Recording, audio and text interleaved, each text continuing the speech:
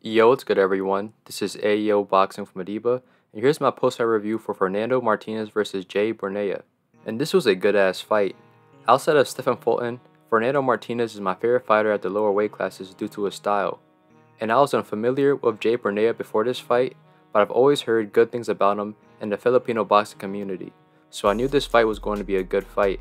I predicted that Martinez was going to win by stoppage, however, the fight played out differently than what I expected. Martinez is an aggressive pressure fighter.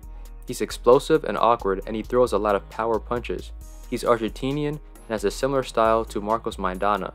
I was expecting him to overwhelm Bornea, just like what he did in the Juran Akaas fight. However, that didn't happen because Bornea fought a very disciplined fight and stuck to a strategy. Instead of fighting toe-to-toe and being aggressive like most Filipino fighters, Bornea would utilize his reach to maintain distance and fight at his range. Martinez does his best work at close to inside range, but Bornea's jab and footwork made it hard for Martinez to consistently close the distance. Bornea's southpaw jab caused punch traffic, making it hard for Martinez to bypass, and whenever Martinez would explode to close the distance, Bornea would step out of range, forcing Martinez to reset but also maintain Bornea's range.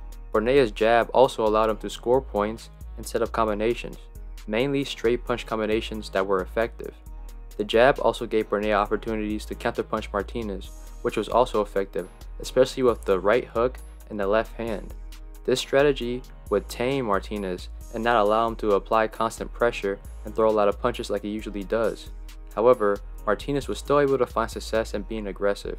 He would often explode with leaping left hooks that would close the distance and therefore give him opportunities to land at close range and on the inside. Martinez also did a very good job at counterpunching Bornea as well. Martinez would often counterpunch Bornea's jab with the right hand, and whenever Bornea got too aggressive, Martinez would make him pay with left hooks and right hands.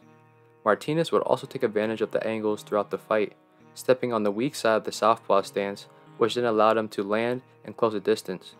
This fight was pretty much a close back and forth fight, with neither fighter taking the full momentum, but this fight would all change in the 9th round when Martinez landed a left hook that exploded the right ear of Bornea, and this would have an effect on Bornea immediately.